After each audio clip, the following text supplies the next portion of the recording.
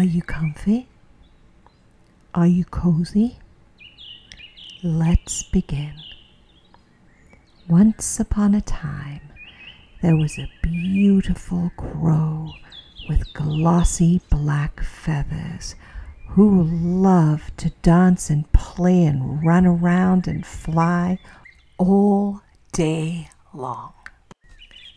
The crow was having so much fun that she didn't even realize that she was thirsty until she was super thirsty. Luckily, she came across a pitcher of water. But when the crow put her beak into the mouth of the pitcher, she found that there was only a very little bit of water left in it, and much as she tapped her beak, she could not reach far enough down to get to the water. But the crow was not going to give up that easily. She tried, and she tried, and she tried, and she tried, and she tried. But no matter what, she could not reach the water. What am I going to do? I'm so thirsty, thought the crow. And she really wanted to give up. But she knew that she was not that type of crow. So she looked around to see if an idea would occur to her.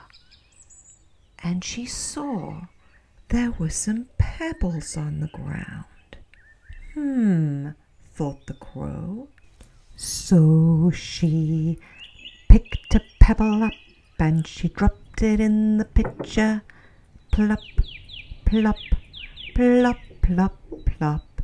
She took another pebble and dropped it in the pitcher. Plop, ploppity, plop, plop, plop.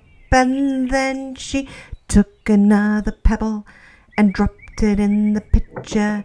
Took another pebble and plop, plop, plop. She took another pebble and dropped it in the pitcher.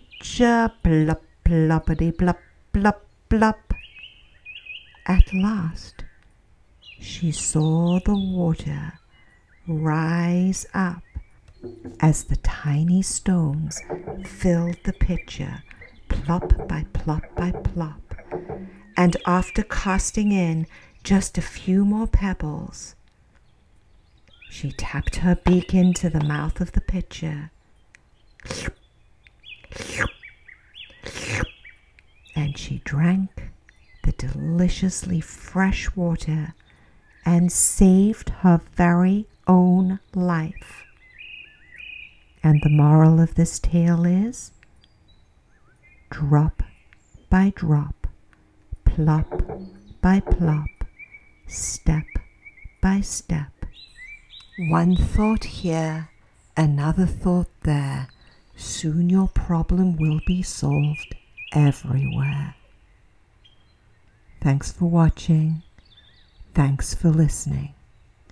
Always remember to be yourself, because you are the greatest you that anyone could ever be.